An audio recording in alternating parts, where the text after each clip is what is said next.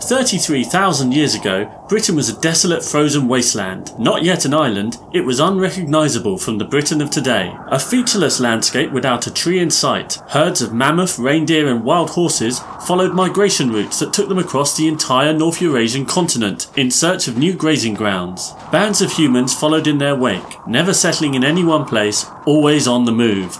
Theirs was a world of ice and stone. Yet from these unwelcoming beginnings, humans eventually settled in Britain, beginning with communities that hugged the coasts and rivers, who then gave way to agricultural workers who transformed the landscape with their farming. The history of Britain is one most people know something about, perhaps the Tudors or the Victorians, 1066 and World War II, but how exactly they all link together and what those gaps are in between is less familiar.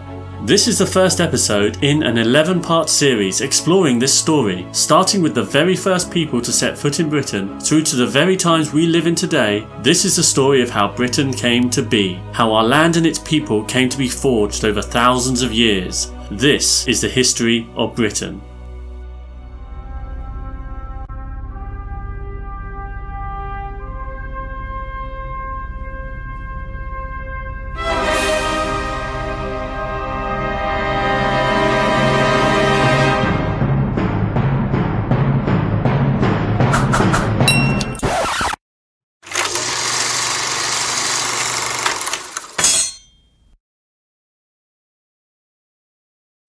Back to those mammoths. The remains of one, along with a human who had taken part in hunting it, have since been discovered in a cave in South Wales. The bodies had been buried side by side, intentionally placed there as part of a funeral ritual. Perhaps during the hunt this individual had died and his companions had his and the mammoth's remains interred together.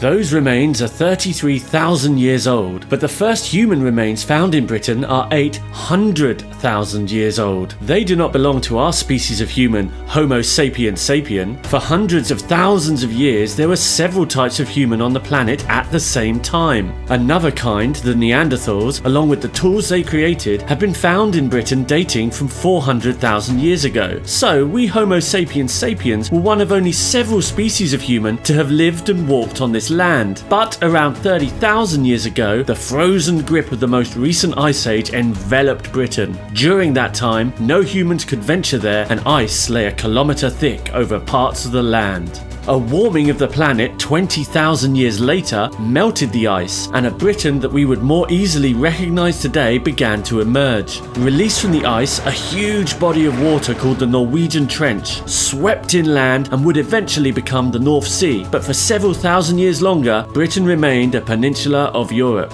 The melting ice came hand in hand with milder weather. The icy tundra that had once supported mammoths was replaced by temperate forests of birch and oak that in turn sheltered red deer, though by the time humans could return to Britain, for whatever reason, only our species was left to do so.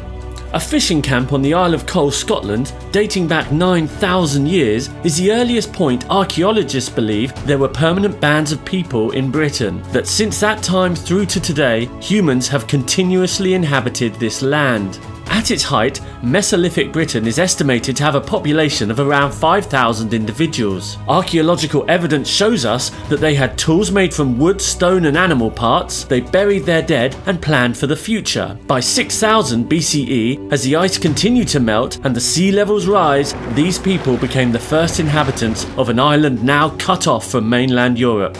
That means that when the first farmers arrived in Britain 2,000 years later, they arrived by boat, bringing seeds and livestock and a whole new way of life with them. Farming allows for more food than an individual needs, creating a surplus that can feed more people and support some who need not work in the fields, instead working on construction projects. Some of the greatest monuments in all prehistoric Earth were built in Britain and Ireland. Stonehenge is the most famous, but there were dozens of other stone circles and elaborate tombs built at this time. These monuments have religious overtones, which hints at a society run by priests, who base their worship around cosmological events like the winter solstice. In just a few hundred years, the population of Britain jumped from a few thousand to perhaps as many as 100,000. Farming also led to land ownership, and that led to conflict over who controlled it. Humans had shown violence towards each other before, but a surplus of food that allowed people to construct stone monuments also allowed them to develop more effective weapons of war, such as the longbow. The Battle of Crickley Hill, 3500 BCE, is the earliest known battle in Britain. It was fought, as many other battles have since, over who should control the land.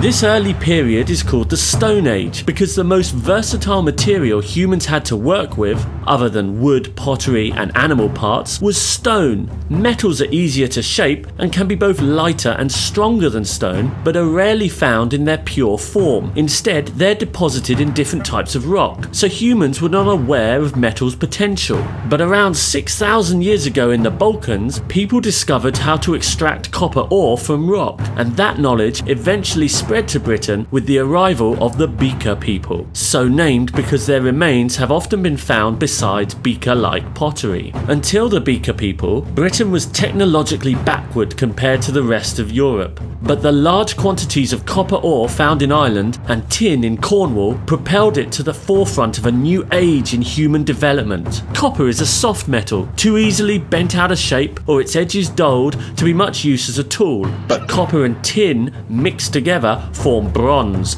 the hardest metal of its time. With this literally cutting-edge technology, bronze produced better axe heads and the first swords, which were used as symbols of wealth. From a time of cosmological priests, status now came from owning bronze.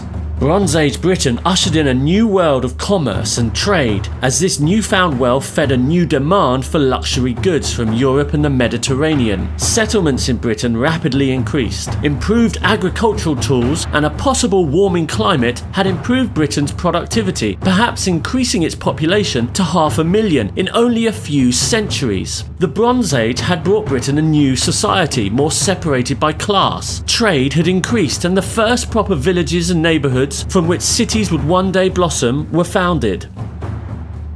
Compared to bronze, iron is an altogether better metal. It is strong enough to be hammered and rehammered into whatever shape is needed, not simply cast into a permanent one. Iron-tipped ploughs allowed for more effective land cultivation and so a greater yield of crops, and it accompanied a technological revolution which saw the creation of the first machines in Britain, like the rotary quern, which took away much of the back-breaking labour manually grinding grain required. An economic crisis at the end of the Bronze Age broke down the established trade networks. As a consequence, strong regional identities developed, where trade was centred locally and land was more fiercely defended than ever. In the north, bows, and in the south, hill forts were built from around 500 BCE. They were there to defend territory and keep others out. This was a violent time, and it allowed for a new type of leader to emerge. Not a cosmological priestly one of the Neolithic period, or the wealthy trading elite of the Bronze Age, but a warrior class who could lead and protect their people. And these warriors could lead their people on horseback.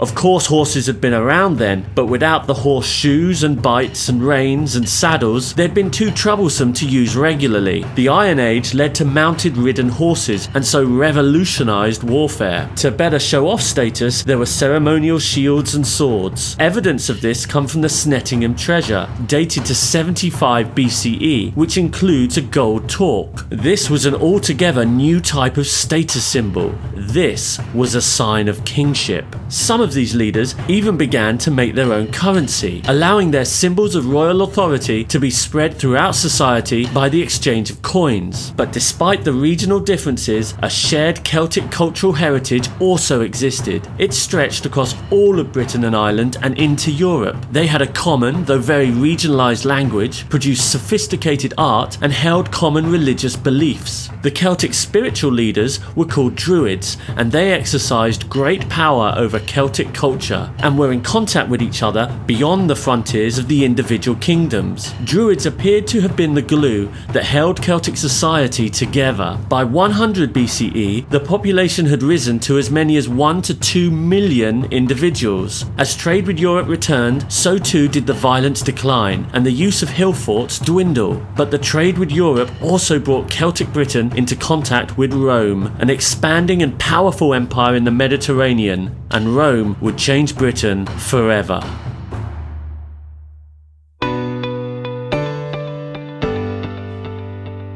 The earliest evidence of human existence in Britain, but not our own species, comes from 800,000 years ago, the Happisburg footprints. 400,000 years later, Neanderthals were creating hand axes in Britain. The earliest remains of our species of human, the Red Lady, the one found with the mammoth remains, is 33,000 years old. 3,000 years later, Britain was enveloped by the last major ice age that lasted for the next 20,000 years, with only a few periods of brief respite in between. 10,000 years ago, humans began returning to Britain. These people included the inhabitants of the Isle of Cold from 7,000 BCE or 9,000 years ago, from which point historians believe there were continuous bands of humans living in Britain. About 2,000 years later, the Great Wave completed Britain's transformation to an island. Around 4,000 BCE, the first farmers arrived by boat in Britain, kick-starting the Neolithic period, which is when Britain's landscape was transformed for farming, and ancient stone monuments were built. The earliest known battle happened 3,500 BCE. The Bronze Age began around a millennium later and gave way to iron another 2 millennia after that.